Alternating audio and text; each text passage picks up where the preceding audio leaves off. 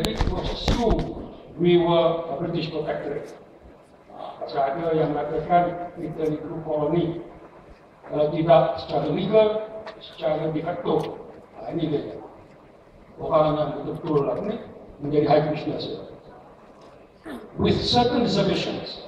Semua perlu dijemput. Ambil kamu kat era ni, kamu buatlah. With certain reservations. As regards the Muhammadan faith and the ancient Malay custom. Itu apa ni Datuk Profesor Ramlah tadi menyatakan. But it has never until quite recently, iaitu tahun 46. Sebelum itu tak pernah. But it has never until quite recently been suggested that the position and authority of the rulers should be questioned, or that they have in any way lost status. Dia status tak dikurangkan dengan adanya British. British kerja untuk dia, untuk Malay rulers. Itu dia orang. Sir Frank Swettenham, author and High Commissioner of the Federated United States, 1896, in his 1948 preface, his book British Malaya. Okey. Malay Union.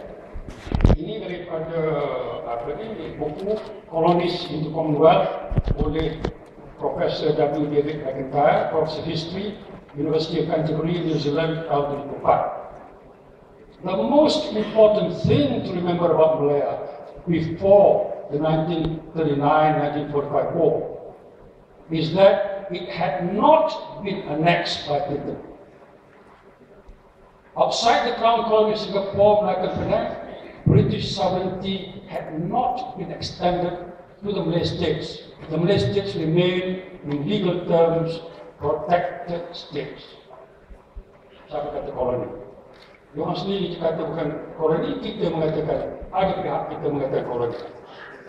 In 1909, kata buku itu, the High Commissioner pada masa itu reminded the civil servant of them that they were here in a Malay country as the prizes and councillors of its Malay sovereigns. Finally, in the 1930s, the High Commissioner, Sir Hugh Clifford, made a policy statement. Apa kata? Sir Hugh Clifford declared that the position of the sultans was sacrosanct, sacred.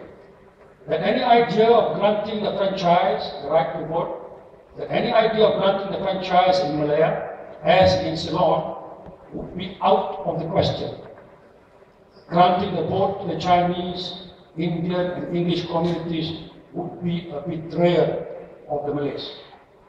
Pasal dia dibawa untuk menjaga kepentingan Melayu. Ini negeri Melayu. Tapi untuk memajukan negeri Melayu, manakah Melayu tak ada kemahirannya, dia bawa Cina masuk, dia bawa India masuk, supaya pembangunan negara boleh mendatangkan hasil, dan hasil itu boleh membolehkan orang membuat railway, membuat jalan dan sebagainya, memajukan negara. Pre-war policy sebelum had been based on the doctrine of preserving the Malay sultans and avoiding democratic government. During the war, this policy was reversed. Sebab apa?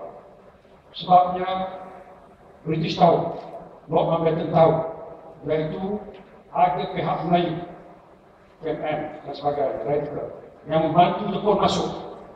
Sehingga kata dia, di Johor tu, orang tahu apa ni kaca, orang tahu apa ni paku di atas jalan itu untuk memancipkan apa ni tayar-tayar British troop carriers. Jadi dua nak mengajar orang Melayu. This policy was reversed in the war. Thus, at the end of 1945, Sir Harold McMichael got the sultans to sign documents superseding the old treaties. Dia beritahu kat sultan-sultan, kamu buat ucapan yang memuji Jepun. We can put you on trial. Kamu boleh bicara, kamu nak sign. Ataupun dia kata kepada Sultan Selangor, Tuan Selangor digantikan oleh abangnya, oleh Jepun. Jadi bagi tahu ke bekas Tuan Selangor, kamu perlu nak balik ke harta kamu, kamu sign. Aku boleh gulingkan abang lain. Begitu juga dengan Terengganu. Jadi diorang atas bubutan itu yang diorang sign.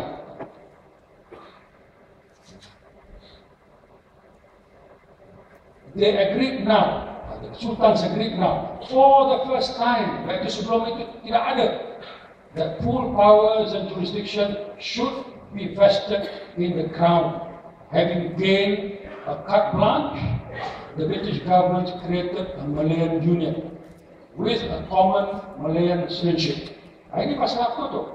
Asalnya British di bawah desakan kerajaan India dan China supaya memberi kerakyatan kepada orang India dan China di negeri ini. Sedangkan ini negeri Melayu. Sedangkan British masuk sini atas perjanjian nak protek Melayu. Jadi macam mana? Dan British pada masa itu, masa perang itu, di bawah tekanan Amerika supaya lepaskan segala koloni dia. British di bawah tekanan, Belanda di bawah tekanan. Belanda cukup marah kat British pasal British setuju dengan Amerika.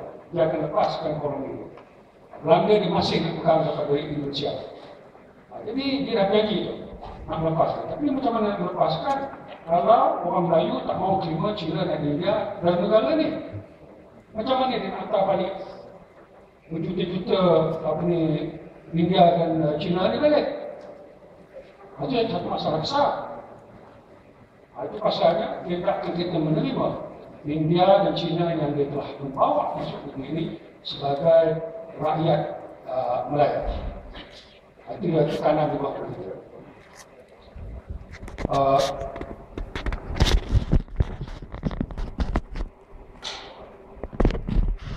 Acted immediately and effectively to the threat of Malayan Union. Almost overnight, the elite created nationalist organizations to challenge the British move. The whole cultural organization of the Tiga Abdullah, asasi budaya, bersatu,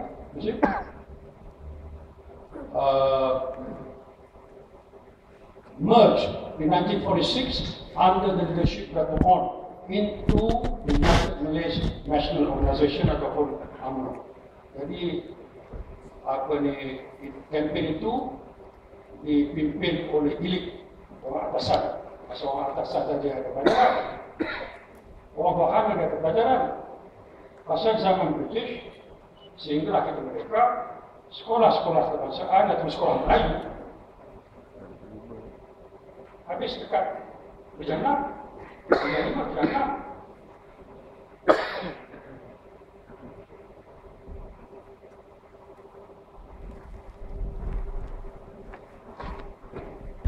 Ada yang mengatakan semua pun dari segi de jure, dari segi undang kita bukan koloni.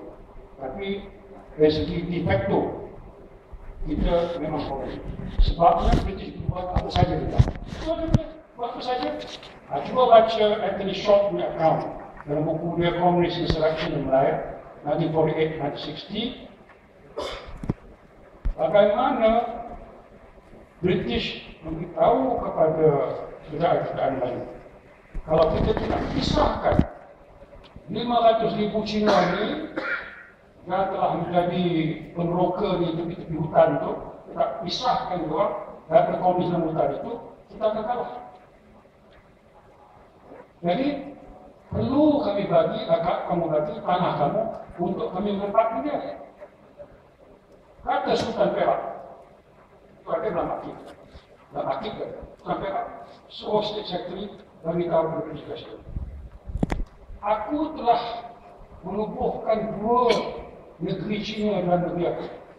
Di Sungkai satu, di Cakap Jong satu. Apakah ada ni, kompeten, nak suruh aku wujudkan satu lagi negeri Cina? Pasal orang nak maksa dia mengambil setinggal-setinggal dari Pulau Pinang masuk ke negeri Perak. Kata di Menteri Besar yang ke-9, ada buku. Apa sebab kami nak bagi tanah Melayu dan subur kepada orang yang buat kacau, orang yang tak ada hak di negeri ini, sedangkan tanah itu kami perlu untuk bangsa kami sendiri? Tak mau bagi. Jadi mereka tak mau bagi, sedangkan itulah pendapat British, pendapat jurnal-jurnal diorang, kalau tak dipisahkan, kita akan kalah. Kata Nixon atau McDonald dari Singapura, orang yang terbesar sekali Singapura, dia kata, kita tidak ada pilihan. Kalau itulah kemudian Raja-Raja Melayu, kita terpaksa hantar orang balik ke Indonesia. Jadi dia urut-urutnya, hantar rekod. Itu yang, waktu dalam Kongres kata tu, hantar. Jadi sehinggalah 15,000 orang telah dihantar. Lepas tu, Komunis China menang, misalnya. Dia tutup punya harbour, dia tutup punya pelabuhan. Tak boleh lagi kita menurunkan orang situ. Orang putih masih ada upah mana-mana kapten kapal yang berani untuk menurunkan orang di pantai-pantai. Akhirnya, Komunis begitu cukup, dia tutup di pantai situ. Dia tak pantai. Jadi dia paling kepada pemimpin Melayu, raja-raja sebagainya, jadi macam mana? Kita tak dapat hantar orang lagi. Kamu tak mau bagi tanah. Kita tak pisahkan orang daripada Komunis, kita kalah. Dan kamu ingat sajalah tahun 45, apa yang orang buat pada tahun 45. Sebab itulah Melayu kalah bagi tanah untuk membuatkan China. Ini banyak orang tak tahu. Tapi dalam artikel penuh dengan dokumen-dokumen ini.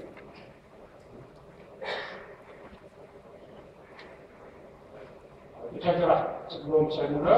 Jadi, ulanglah pada tujuan Tuhan untuk memikirkan.